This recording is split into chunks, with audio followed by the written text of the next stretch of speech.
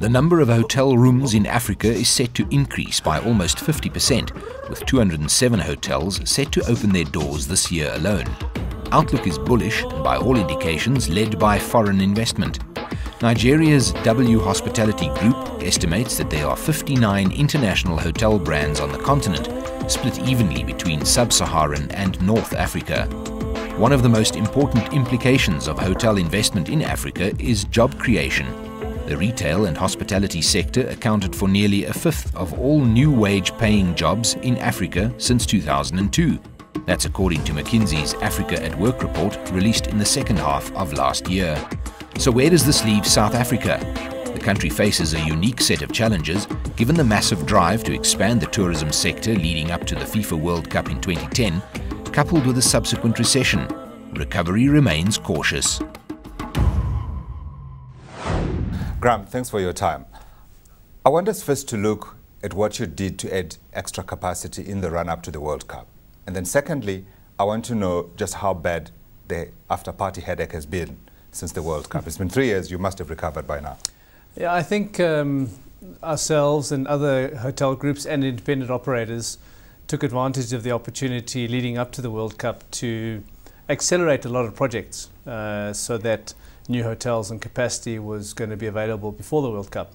But you must remember the decision to build additional properties and new hotels was fueled by the growth in demand 2005, 6, 7 and 8.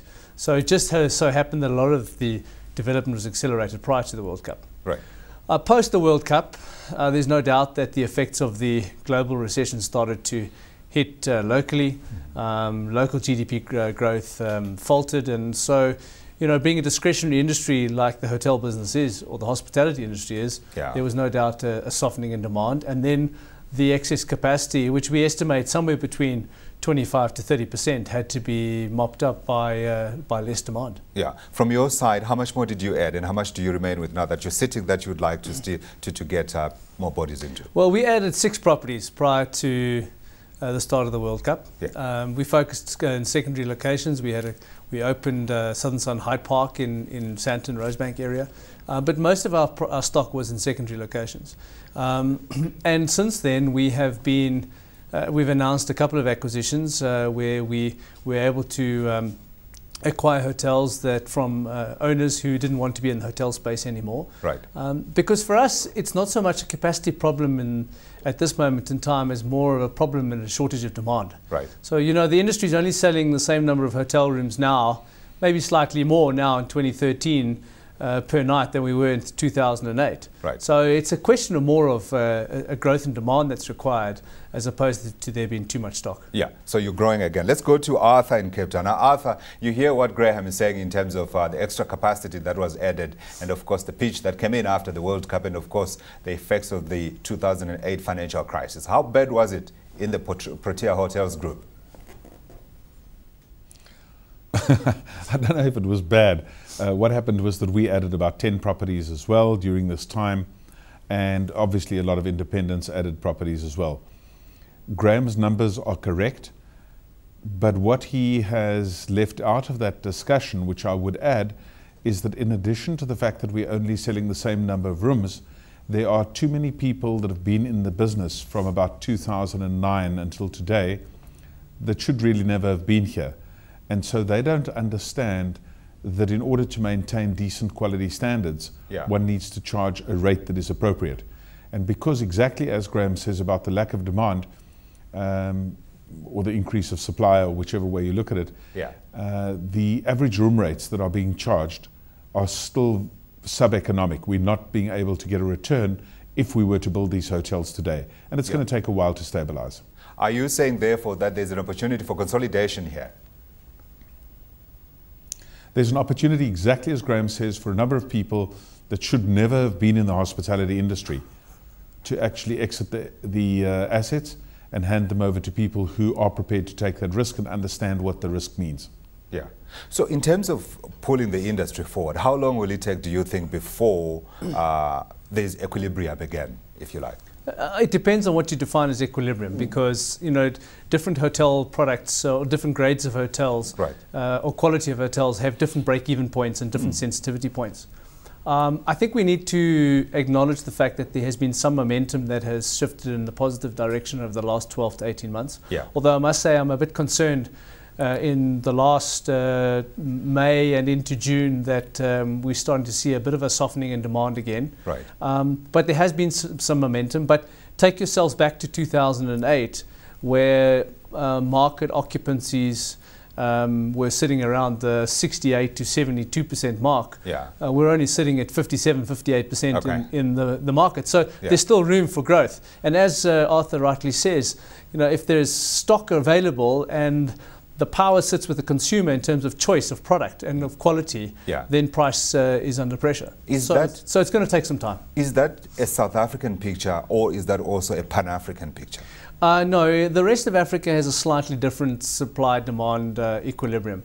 There hasn't been as much growth in stock in some of our neighbouring markets and the neighbouring cities in the rest of Africa as there has been in South Africa, because of the potential that exists in South Africa leading up to the World Cup. Yeah. So the African markets and certain cities are still quite buoyant, but we are seeing a growth in supply in those markets too. So I think you're going to find that there's some markets are going to become increasingly intensified from a competitive perspective. Yeah. Now, Arthur, you are of course quite strong in the South African market. With outside of South Africa, where, as many people say, it's a mature, sophisticated market, are you looking beyond South Africa, Southern Africa, into the rest of the continent? We have hotels in 10 African countries.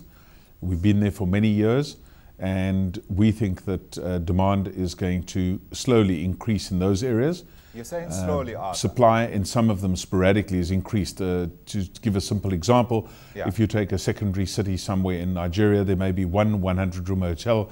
You build a second hotel in that city, and all of a sudden there's chaos in the marketplace because the first hotel was only running at 60% or 70%. Yeah. On a fair market share projection, it means they're both running at 35%. Yeah.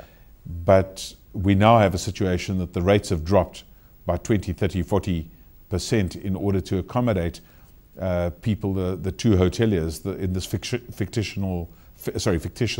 example that I give you, where they are desperately trying to get market share back. Yeah.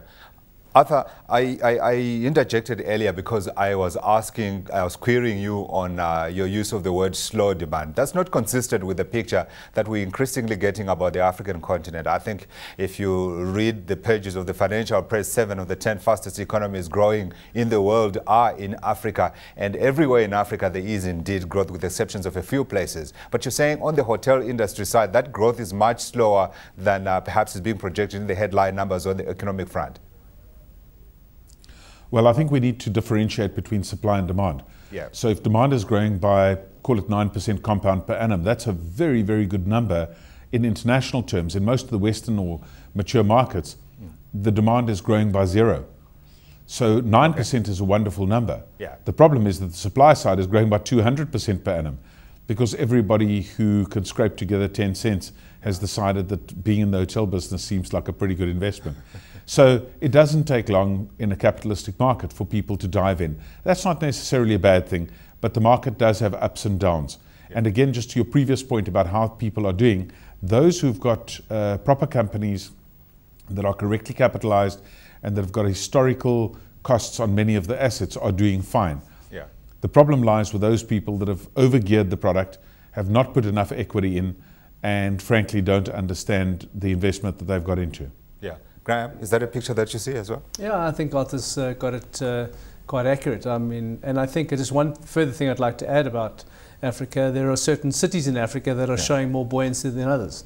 And at the end of the day, hotels are pretty much like any other property asset class. It's all about being in the right place, in the right location, to make sure you take advantage of that growth in demand. Are you looking to get into Africa? Yeah, we're already in Africa, like Arthur has indicated in respect to Protea. We've got 8 properties outside of Africa. We've got 1 property coming out of the ground in Abu Dhabi. To give an example, we're expanding our Southern Sun Maputo hotel by another 110 keys to take advantage of the buoyancy that's in the Mozambican economy at this moment in time. Yeah. So Africa is definitely on our radar. Good time to be in business.